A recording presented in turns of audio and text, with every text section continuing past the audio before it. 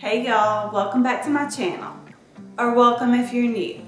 My name is Valerie, and this is the Hargett Life.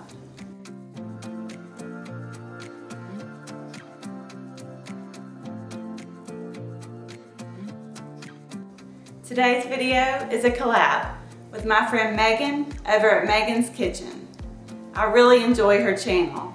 She does weekly what's for dinner videos, grocery hauls, and more. I'll have her channel linked in my description box below. So if you haven't already, go check her out, show her some love, and subscribe. You won't be disappointed. She shares a ton of recipes, and they're always easy and budget friendly. And if you're coming over from Megan's channel, welcome. I do what's for dinner videos, recipe videos, lots of desserts, grocery hauls, and more. I'd love it if you would hit that subscribe button and become part of my YouTube family. In today's What's for Dinner video, I'm sharing 3 easy recipes we had this past week. Now let's get started. For this first recipe, you'll need a can of chicken, a can of cream of chicken soup, a can of mixed vegetables, and I added a can of diced potatoes. You'll need an egg, milk, Bisquick, and some cheddar cheese.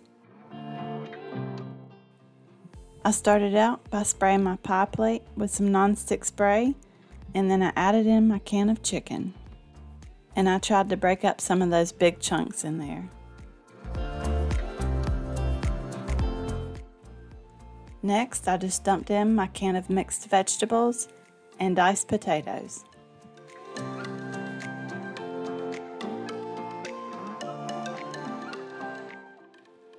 Now I add in that can of cream of chicken soup and give it a stir.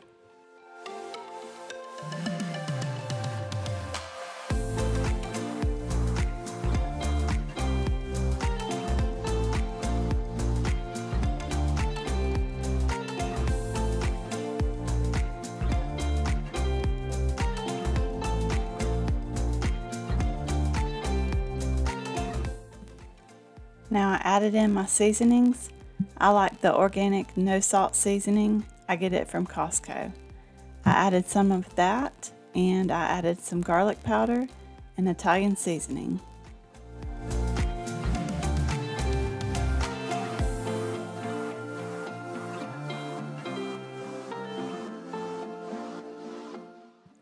And then I decided to add in a little nature seasoning.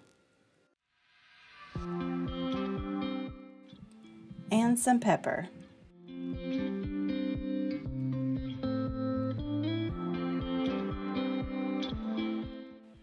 Now I'm just going to mix all those seasonings in. I wanted to mention, I seen my friend Mel from In the Kitchen with Mama Mel make this recipe, and I made sure to put it on my meal plan for this week. And I was excited to finally get to try it. And she recommended adding a little bit of cheese to this, so that's what I did.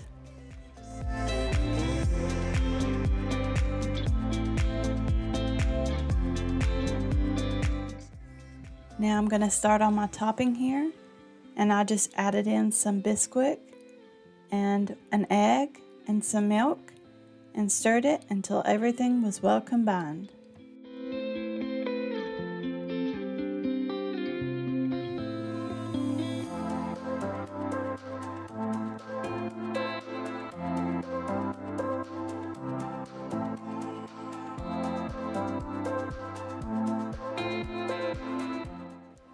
Yep, I decided to add seasoning to the topping too.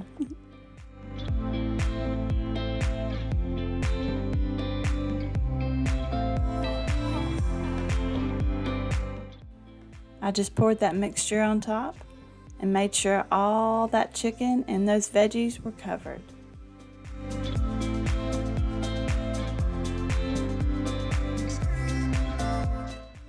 I put this in a preheated 400-degree oven for 30 minutes until that top was a little golden brown. Thank you, Mel, for sharing this recipe. It was super easy and so good.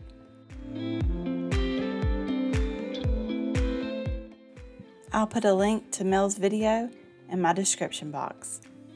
This recipe is definitely a keeper.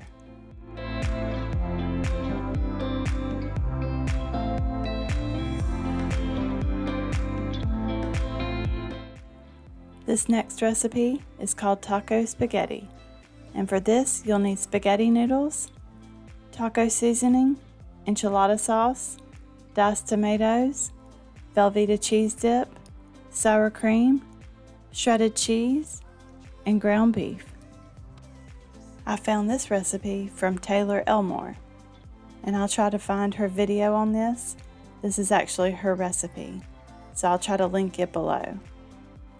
I started out by browning my hamburger meat, and while that was cooking, I started on my noodles and cutting up that Velveeta cheese.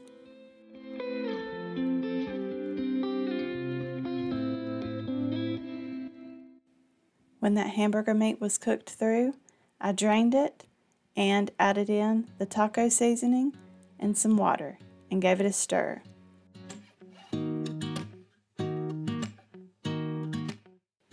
Next, I added in the diced tomatoes, the enchilada sauce, and the sour cream.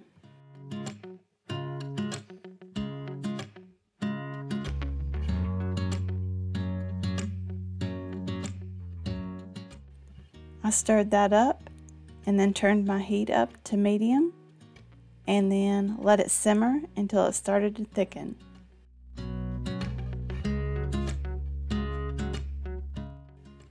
After I let that simmer for a little bit, I added in my Velveeta cheese and continued to simmer that until that cheese was melted.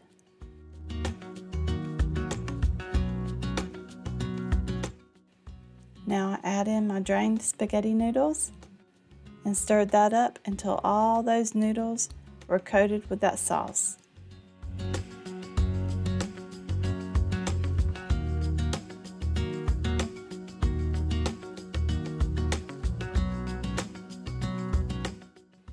Thank you, Taylor, for sharing this. It was actually in one of her older videos, so I'm so glad I came across it.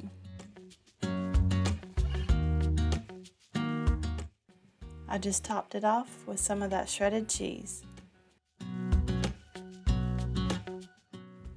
This next recipe is called mashed potato casserole with crispy chicken, and you'll need chicken strips, mashed potatoes, corn, cheddar cheese, and brown gravy.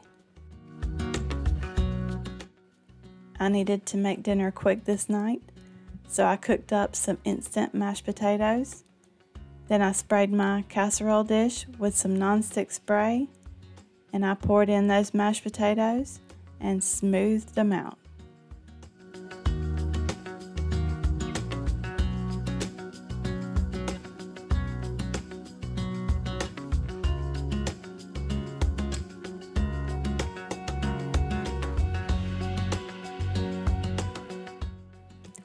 Next, I added on a can of drained corn.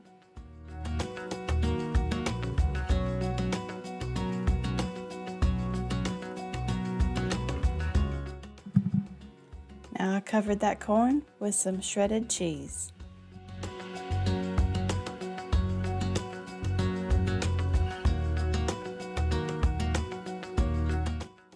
I just used frozen chicken tenders for this, but I let them sit out for about 10 minutes to soften a little bit, and then I chopped them up and added them to the top.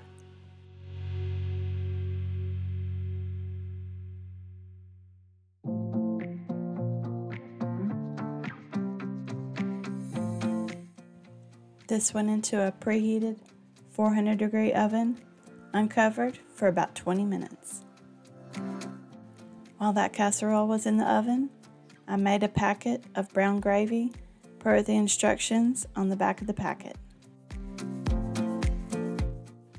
When that casserole was done, I poured that gravy on top and it was ready to be served.